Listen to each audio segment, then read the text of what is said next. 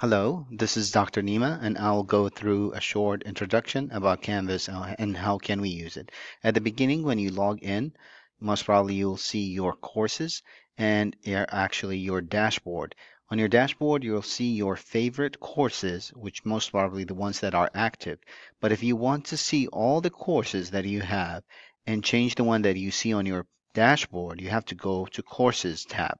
By clicking on Courses tab, you'll first have this small menu, which also show you the favorite courses.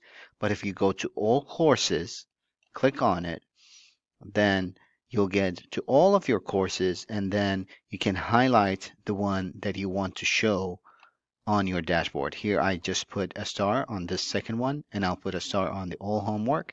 And now if I go back to my dashboard, I can see all of the courses that I highlighted. If I want to remove them, go back to courses, all courses, and just hide the ones that I don't want to work with or maybe they are now not active, and then go back to dashboard. This is just an extra thing. Sometimes the student would not find their course.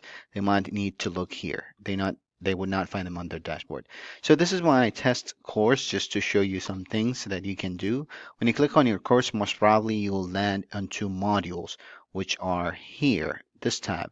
And modules is just a way for you to set up your course and organize it. You don't really have to use it, but it's just more organized. We'll talk about it a little bit more and how can we use it, because so far I don't have any assignments.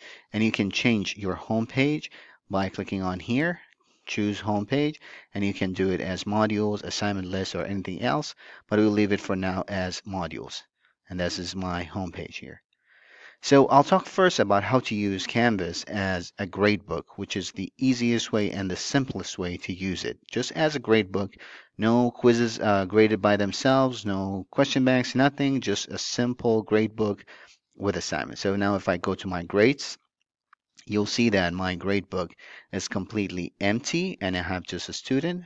And now I need to start adding some assignments here. So if I have a paper test and I want to add the grades here, for my paper test, I have to add an assignment, and actually I have to add weights for them as well. So I'm going back here on my menu. Instead of grades, let's go back to home if I want. And now I can go to assignments.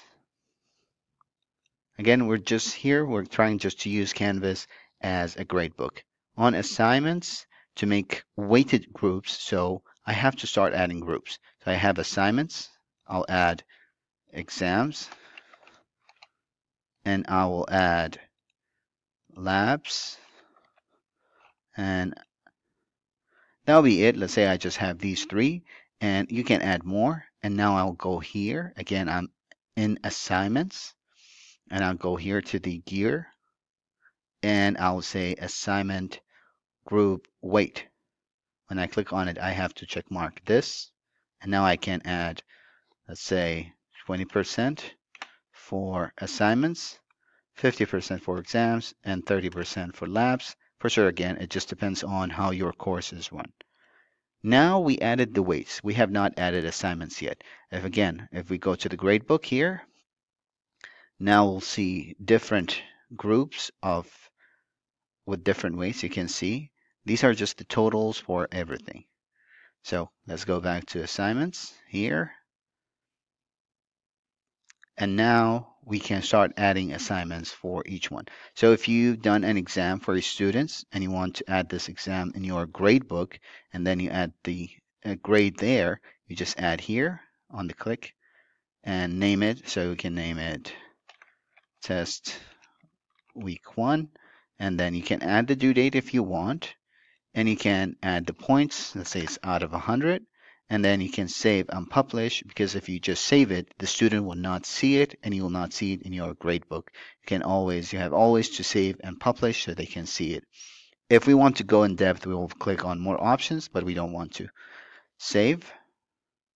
Now I have week 1. Let's say I have labs, and labs week 1 as well. I can put a due date for it and another 100 for it, and save and publish. And here, see, this one was not published, so I just have to click publish on it. See, now it's green here. And I'll add assignment.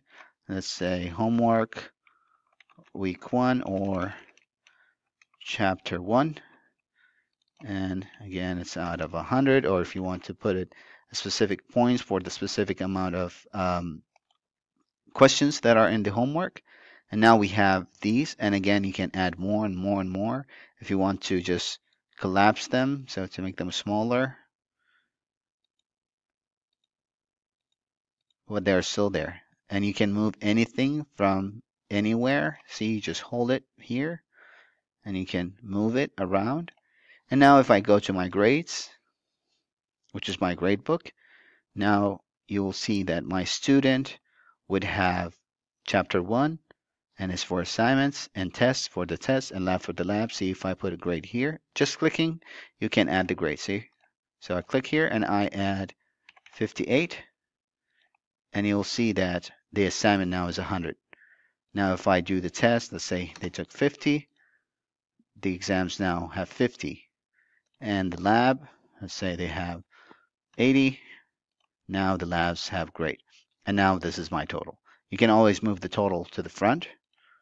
It will just reload the page, and it will, because you will start adding a lot of assignments, and you'll see that the total will be all the way to the side.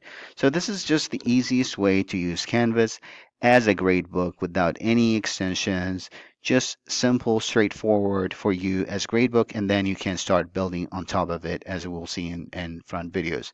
Again, the only things that I did were going to assignments and making a group for each assignment so I can weight them. And then once I made the group, and I can add a grade, I weighted the assignments and I add the weights for them depending on my syllabus.